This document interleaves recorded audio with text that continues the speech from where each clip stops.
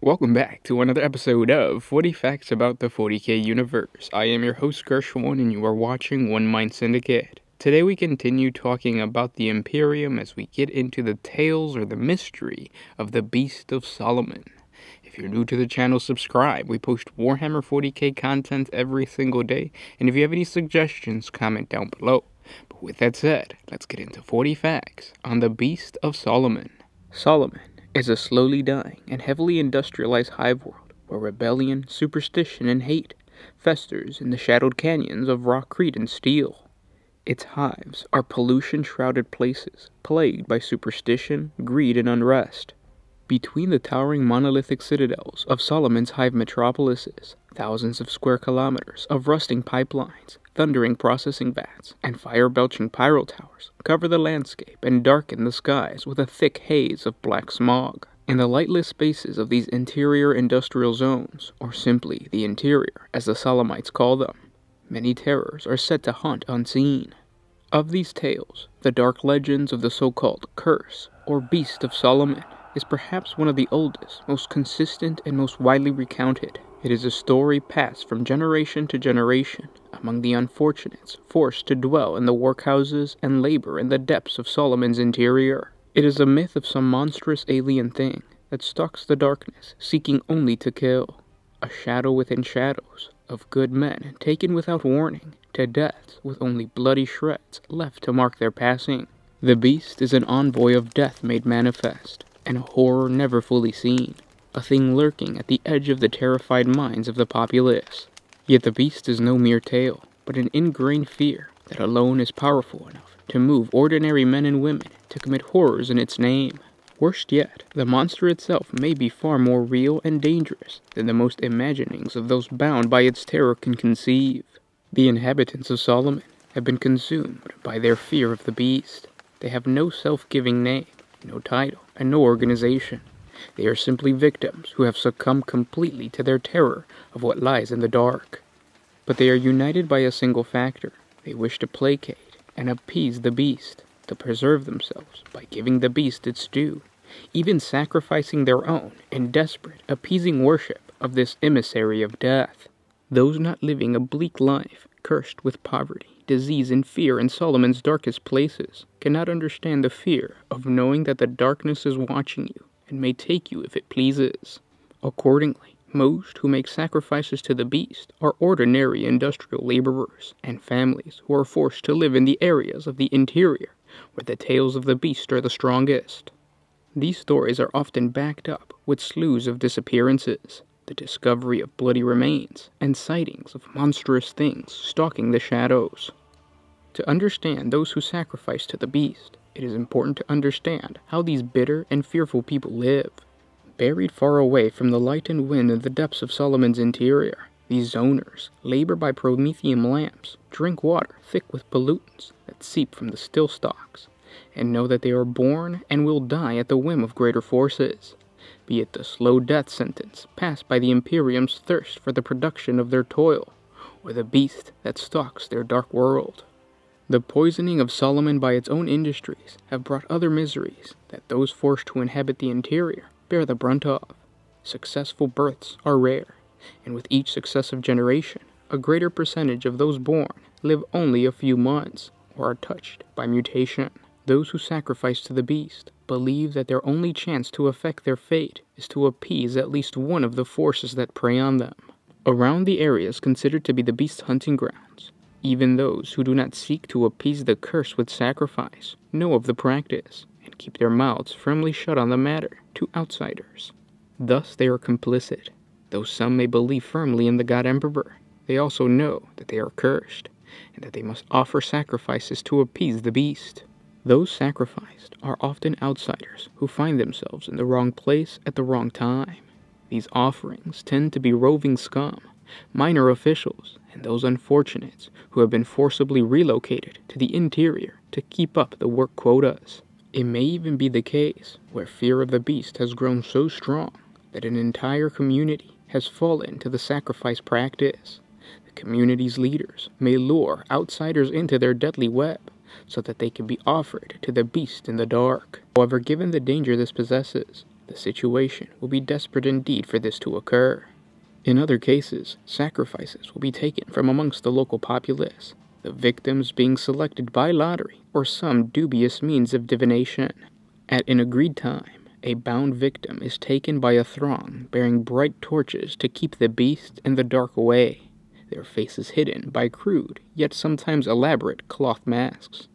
In a place where the tangles of pipes is thickest, the sacrifice is chained and left in complete darkness to await their fate. No one really knows what the beast is. To the spire nobles and guildmasters, it is a childish fable. The administratum scribes and hab residents know it as a chilling ghost story, or a parable of how terrible life in the interior is. But to those doomed to live in the interior zone, it is very real and very deadly. Those scholars and adepts of the holy ordos who have taken time to study the stories of the beast in the dark have come up with several possibilities. However, until dedicated teams of investigators can be dispatched to Solomon to uncover the truth, these will remain only theories. The truth could be any or all their possibilities, or perhaps something else entirely. The most popular theory is that the beast does not exist in any literal sense. It is rather a figment of the imagination of the ignorant and superstitious lower classes on Solomon, invented to explain the bleak, hopeless nature of their lives. A mythical beast lets these people blame their troubles on something they can regard as concrete and tangible. More importantly, their belief in a literal beast gives them the misplaced hope that they save themselves through the act of sacrifice. A smaller subset of researchers have suggested that although the stories of the beast may be a myth, something more than the polluted environment and harsh conditions is responsible for hunting those who live in Solomon's interior. They theorize that some arcane or even xenomechanism from the ancient times may be responsible for these deaths. However, if either case is true, then the beast cannot be appeased, hunted, or stopped. It would only likely be a self-perpetuating fear caused by the blight and slow death of this world. However, the beast may also be some strange, unknown external force, possessing reasons and purposes either too inhuman to comprehend or too wild to placate. It takes people in the dark, and as long as people are there, it will be consumed. As for those sacrificed to the beast, some may be taken, but most likely starved to death or eaten by rats. No matter how they end, their deaths are futile attempts to control something that does not understand the gifts or wishes of men. More exotic theories as to the cause of the curse include an ancient alien device buried beneath the surface that consumes life energy, or an ancient system from the dark age of technology that eliminates living things according to some inexplicable program perimeter, its victims rendered down by blade-finger servitors or swarms of brass-cased insects. It could also be some property of the materials used to build some part of the foundations of the interior of Solomon's complex, causing people to slip out of reality and into the warp. It could even be the work of some ancient creature or xenospecies that predates human involvement on Solomon, acting to preserve their secret existence. Several inquisitors suspect that someone is using and propagating the stories of the beast for their own purpose. After all, the population that lives in the depths of Solomon's industrial complexes are hidden, blighted people who will not be missed and are perfect cattle for others who need a regular supply of humans for some vile purpose. While the terrified dwellers gather around their chemical lamps and whisper about the beast, others watch them unseen, waiting for one to stray into an isolated spot so that others can do what they wish. To these quiet watchers, the whimpering offerings left in dark places are amusing and accepted gifts that do not dissuade them from their purpose. A vocal minority of inquisitorial scholars contend that the beast actually exists as some sort of creature that has been seen. It is described as a huge monster, part serpentine and part insectile, but utterly alien. This nightmare-made flesh can wait with inhuman patience amongst the bleeding fumes of the still stalks and chem refineries for its prey. Blind, it is able to sense the slightest vibrations in the air and track the smallest trace of scent. It can stalk its prey for hours before striking its molten carapace, shifting color to match its environment. Targeting lone victims or small isolated groups, it kills as if its deep-bred instincts know that it must remain hidden. Once ready, it uncoils its taloned limbs, propelling it swiftly forward with no more sound than the wind. Victims may catch a glimpse of its many rows of needle-sharp teeth, and may even manage to let out a short cry before they are crudely silenced, to be remembered only as part of another whispered tale. And those were 40 facts on the Beast of Solomon. I hope you guys enjoyed this video. It comes from the Dark Heresy books. I believe it's book 2. It's the one before the most recent Dark Heresy book. But basically, the Beast of Solomon can be whatever your dungeon master wants it to be. For all those that don't know, Dark Heresy is a role-playing game where you would have a dungeon master, just like Dungeons and Dragons. You have a dungeon master, and then you pick. Usually, you're an acolyte of the Inquisition. You might get away with being some type of Xenos, but I'm not too sure. But anyways, you would go onto these missions, and the Beast of Solomon is one of these missions or one of these campaigns. And really, the book, the Dark Heresy book, gave you the option, or gave the dungeon master the option of having the beast be a creature, which is what you heard at the end of the video, or it could also be a cult.